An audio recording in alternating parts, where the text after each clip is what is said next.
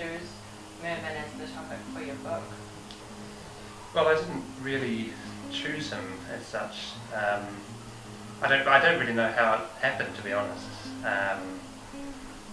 I'd been told about Mervyn's work about 12 years ago by a colleague when I was teaching down at the Whanganui Art School, and a guy called Williams, and he said, you know, my father is a very prominent artist and I think you'd like his work because you like abstract painting and so on. And I just sort of, he said, you know, you should get in contact with him, but I never did, just being a bit antisocial and, I don't know, not really being brave enough to approach him and say, you know, I'm interested in your work.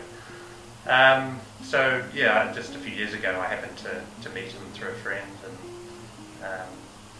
started to find out a bit more about his work, and I think up until that point I had no idea really what he had done.